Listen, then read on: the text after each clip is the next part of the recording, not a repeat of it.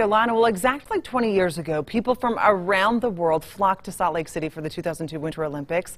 And tonight, many came together to remember that historic event. ABC4's Lena Takata joining us live from the Olympic Cauldron Park in Salt Lake City, where the cauldron was lit tonight. Lena?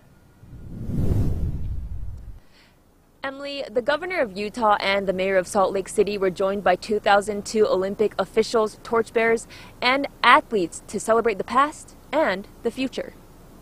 Coming back here 20 years after the Paralympics were here, we're going to relight the cauldron, and it's just brings back all the feelings and excitement that we felt 20 years ago. And it's funny because it feels like it was yesterday. Many people like five-time Paralympian and silver medalist Monty Mayer reminisced about the Salt Lake City Winter Olympics. It was amazing. I'm so glad I had the opportunity in my athletic career to compete in a Paralympics on my home soil. And what it meant for the state. It put Utah on the world map in a big, positive way, because the Olympics are hard to put on, but we did it in spectacular fashion. Some people in the crowd adorned original hats and jackets from the games and cheered as the Olympic cauldron was lit in commemoration. Taking time out to remember that special time where we all came together, where we worked so well together, where we're all unified, is an opportunity for us to feel that unity again. But tonight wasn't just about honoring the past.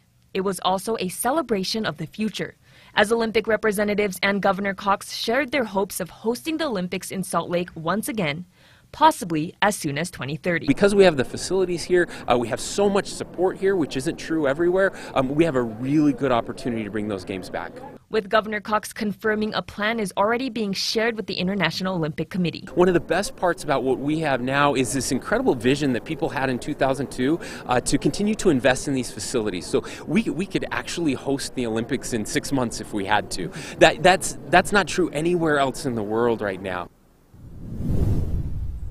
The Utah House of Representatives voted in favor of a joint resolution recognizing Utah's Olympic legacy earlier today.